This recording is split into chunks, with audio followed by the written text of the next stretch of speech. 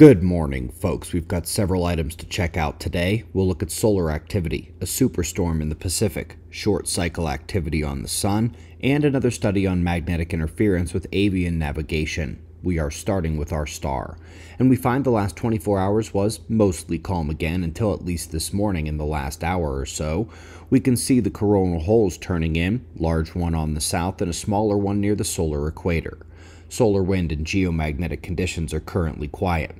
After the filament eruption off the southern incoming limb, which we saw in yesterday's show, there wasn't much more activity from our star. Post-analysis showed most of its plasma fell back down into the corona anyway.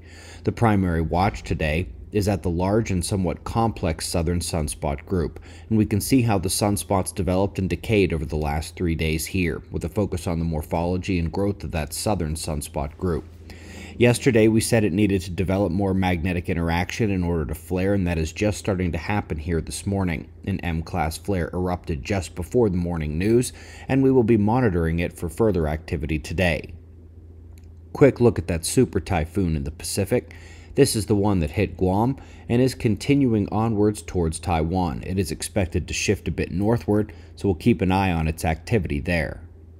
Couple good papers, starting with one on Riger-type periodicities. That's one of the names given to the short cycles we commonly call the 5.9-month and 3-month half-cycle of uptick propensity.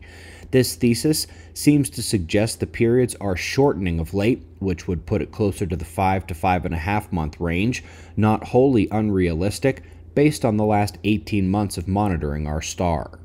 Lastly, folks, another excellent paper on the magnetic interference with birds. We have seen dozens of papers on how the changing magnetic field of Earth has an impact, but only a few on solar activity and the resulting geomagnetic storm impact. This one hits the latter, which of course will continue to be amplified as the planetary magnetic field is shifting as well. Weaker field, greater avian impact. We greatly appreciate your support. Check out those links we have below the video in the description box. Subscribe, and we'll do this all again tomorrow. Right here, but right now at 6 a.m. in the new Valley of the Sun. Eyes open, no fear. Be safe, everyone.